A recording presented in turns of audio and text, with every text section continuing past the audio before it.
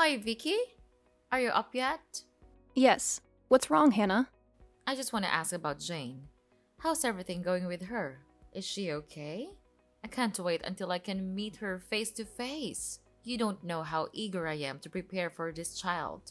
What? Are you, for real? You're telling the truth, aren't you? It's just unbelievable. Of course, I'm speaking the truth. What's wrong about that? Is it a sin for a mother-in-law to care about her granddaughter? Well, nothing. But it's so strange of you to suddenly ask about my child. Remember the first time you saw her? You said she was disgusting just because it's not a boy. You even insulted me, saying that I was a stupid moron and I didn't deserve your kindness. And you even said that it was a waste of your time to allow me to come here and be your daughter-in-law. But just now, you changed 180 degrees and asked about my child. Well, I was really taken aback. Oh, come on, Vicky. Don't be so dramatic. It's not like I insulted you every single day. People change, you know? And besides, I was just expressing some genuine concern for my granddaughter. Is that so hard to believe? Well, forgive me if I find it hard to believe after all the hurtful things you've said in the past. It's not easy to forget those words, Hannah. And now, suddenly, you expect me to think you care? It's just hard to wrap my head around. Look, Vicky, I admit I may have said some things out of frustration. But at the time, I was so surprised that I had to say those words. You know me. I was not that kind of severe mother-in-law. Although I did say those words, I have never meant something like that. It's horrible, don't you think? Well, it's still so hard for me to believe that you truly think so. You used to show your anger towards me, and what you're doing right now is completely on the contrary. It's enough for me to become suspicious. Do you have any motive to do this? Are you hiding any plan behind? No way! Who am I to do these things to you and my dear granddaughter? I'm just wanting to know more about her current situation. You know how much I love her, right? And talking about your own mother-in-law like that is not a good thing at all. You should actually change your attitude. That would be better for you and for my son as well. He married you to be his wife, so you had better act like one. Clear? Oh my god, here we go again with your lesson. Stop this. I'm already tired of your constant complaints. So what's your purpose for contacting me today? Do you want me to make dinner or wash the clothes? Well, you don't have to, because I have just finished them all. No need for you to be concerned about it. Oh, no, of course. Don't think bad about me like that. I'm just asking if you need any assistance in taking care of the baby, because I know that you're always so busy with your own work. So it's really challenging to look after the baby properly, right? I really understand that. I used to find it really hard to take good care of John. I was snowed under while working, and he just couldn't stop disturbing me. I'll never let it happen to you, my dear daughter-in-law. That's why I decided to come here and help you with the child every day from next week. Isn't it exciting? And you could also have more time to spend on handling your work and helping my son as well. This is impossible. You're being really, really weird. Don't you know that? You offer to help me take care of my daughter every day? I have to say that it's too good to be true. There must be something that makes you want to do this. If you're forced to do it, then you don't have to. I can raise the child on my own, with my husband. I can't believe you're being so ungrateful, Vicky. I'm only doing this because I care about you.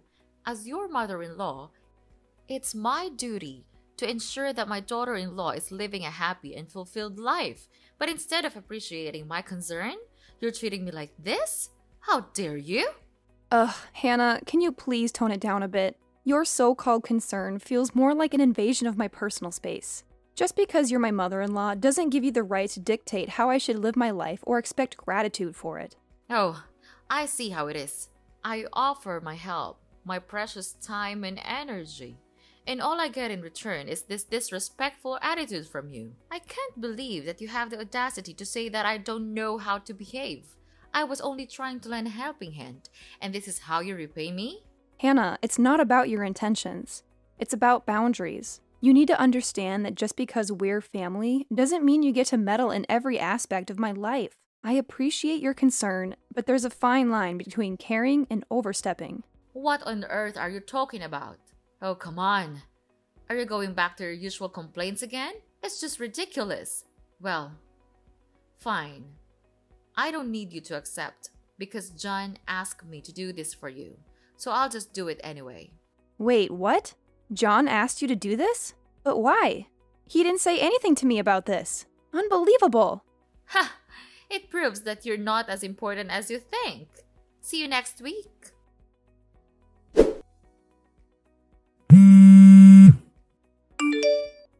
John, where are you? I'm looking for you all around the house, but I couldn't see you anywhere. Answer me. What have you been doing all day?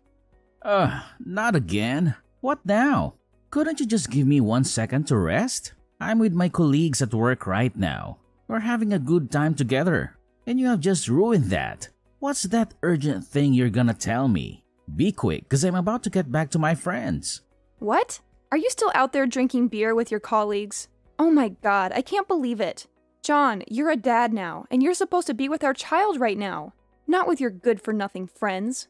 They're spoiling you. Can't you see? What?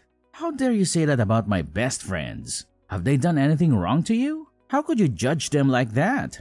I'll never let you do that. You're lucky I'm not at home right now, or else I'll punish you for demeaning my true friends. Oh yeah? Then what can you do about it? Hit me? Slap me as usual? Well, I'm too familiar with those stupid things. I'm not scared anymore. Brave, huh? Ridiculous. Now, I'm asking you, why did you ask your mom to take care of our baby? Don't you still remember how she used to treat Jane? She said that Jane didn't deserve to live in this house. And your mom even forced me to abandon her to give birth to a boy. How could a vicious woman like that offer to take care of Jane? It's unreasonable. Don't you think so? I don't see anything wrong with that. My mom loves Jane, and this is the way she expresses her love. That's all. And let's see, she's been caring for our baby for 3 months now. Jane's still growing really well. You just can't stop judging my mother without any clear reasons. What? That's absurd. 3 months? Are you really sure about that? She just came to our house the first week. The last 2 weeks, well, I couldn't see her anywhere. It's just strange she acts like that. Really? Well, yes. Anyway, you'll never notice anything. You're always too busy with your so-called true friends. I've never heard you ask about our child, even one time. It's so irresponsible for you not to care about Jane just a little bit. You don't understand how disappointed I am to see you like this. I do care about Jane, but my workload is really heavy, so it's hard for me to handle everything in the house. You're my wife. You're supposed to understand this. Oh my god, I can't believe my ears! Are you blaming me for everything? It's just ridiculous. During our first days, you were never like this. Now you have totally changed. And speaking of which, I noticed that our savings fund to buy a house from the first days has been reducing. A lot. Of course, it's not my fault, as I rarely use that amount of money. It's just you who can access it. So tell me, is it you who's been using it? Yes. Well, and what for? Is it for your friends again? No, well... So for whom? Well, I gave it to Mom. Wait, what? Could you say that again? You gave our savings money to Mom? But why? I just can't understand. Well, if I didn't give her money, she would not come here and take care of our child. What the hell was that? I can't believe it. So the reason for her attitude is money, right? That's why she didn't come here the last 2 weeks. Is that true? Because you didn't have enough money to give her? Come on, Vicky. She's our mom, and Jane's grandma.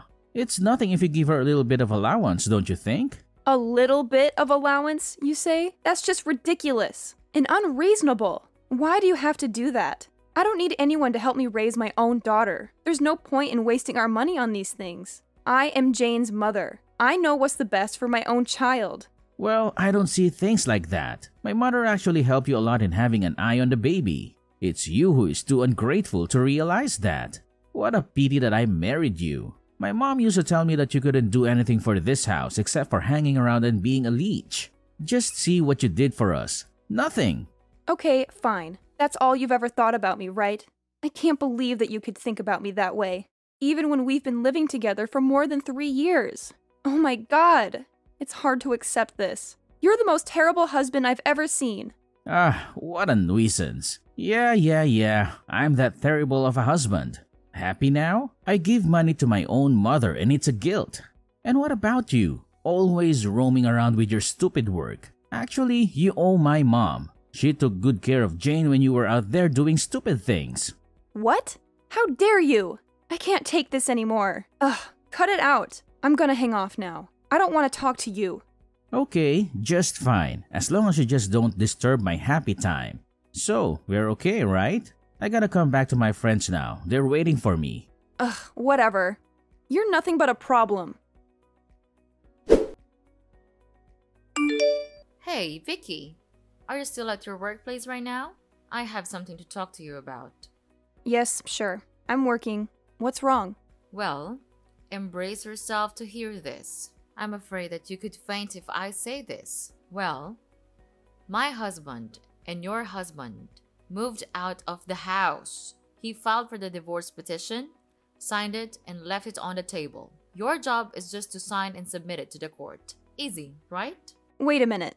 Hold the phone, stop the presses. I'm utterly flabbergasted, dumbfounded, and completely unable to fathom what you're saying. Are you seriously telling me that you're leaving? I mean, seriously? Seriously? This is beyond belief. I can't wrap my mind around it. What on earth did I do to deserve this treatment? Have I committed some grave sin that warrants such an abandonment? Don't you understand the concept of fairness? It's patently unfair to subject me to this kind of emotional turmoil. Well, from where I'm standing, there's absolutely nothing unfair happening here. In fact, it's your own stubbornness that has led us down this path, forcing me to make the difficult decision to sever ties and relocate to a faraway place. Can't you comprehend that? Hold on, just a moment. You're accusing me of being stubborn? Stubborn about what, may I ask? I've followed each and every instruction you've given me, without question or hesitation. I've even entrusted you with the care of my own flesh and blood, my precious child. And what really takes me aback is the fact that John never breathed a word about this impending divorce. It's all so peculiar and suspicious. Did you force him into this? Manipulate him into betraying me?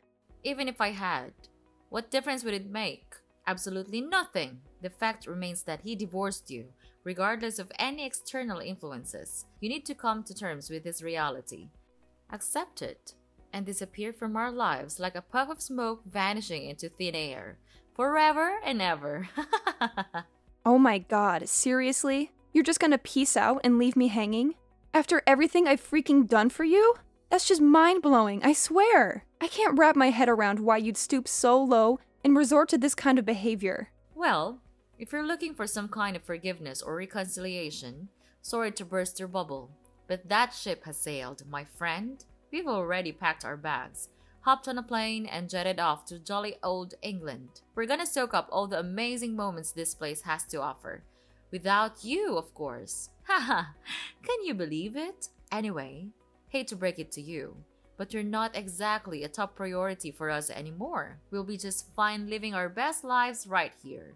And oh yeah, don't even think for a second that you'll be able to track us down. I'm keeping our address under lock and key, so forget about it. Got that loud and clear? But... Oh, I forgot to tell you. We've taken away all of your precious things in the house. Money, accessories, everything. Well, we still need money to live, right? And you seem not to spend money on anything. So just let me spend them for you. And we've decided that we'll use your saving money in the back also. Well, it's a really huge amount of money. So it would be just enough for us to live for years, don't you think? Are you seriously planning to dip into my hard-earned savings too? That's beyond rude. It's downright disrespectful. How could you be so heartless, especially to your own daughter-in-law? I should have never married John and stepped foot into this house in the first place. These 3 years living here have been an absolute nightmare. Well, if you're not happy with the situation, then why don't you just pack your bags and go back to your oh-so-dear parents? Oh, and make sure to bring your utterly useless daughter along. Because seeing her face every single day drives me absolutely mad. Even with all the money in the world, I can't seem to muster an ounce of affection for her. If only she were a boy, maybe things would be different. Who knows? Oh, so now you're beginning to insult your own granddaughter? Unbelievable. I can't believe you could be so unreasonable and utterly irresponsible. You're nothing but a two-faced mother-in-law. In fact, you're the worst mother I've ever had the misfortune of encountering. Scratch that. You're not even a mother. You're a terrible monster. Blah, blah, blah. Whatever. Just continue with your stupid talking. Just say whatever you want. But what could you do about it? Nothing. So say until you're tired. And I'm not there to hear you anymore. Well, well, well, Hannah. You've really outdone yourself this time. You've managed to surprise me yet again. It's crystal clear that you have no interest in hearing a single word from me. And you know what? That's perfectly fine by me. Great, actually. You want to pack your bags and make a grand exit? By all means, go ahead. I'm not about to beg you to stick around. Feel free. I'm totally fine with that. I'll cut ties with you from now on. You're no longer my mother-in-law. And quite frankly, I couldn't be happier about it. I knew it. Right from the beginning. You never deserved the good treatment from us. And if you leave, then it's just a matter of time. Get the damn out and don't even expect to appear in front of our faces one more time. Goodbye and never see you again.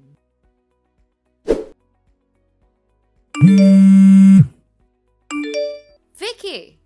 Vicky! Answer your phone! Hurry up! You have to explain this to me. I can't believe you could do this to us. Vicky! Are you ignoring me? Oh, hi. Who are you then? Are you a stalker? You're making me scared. Ugh, I hate receiving calls from strangers like this. No, Vicky, I'm Hannah. Your mother-in-law, remember? You must still remember me, right?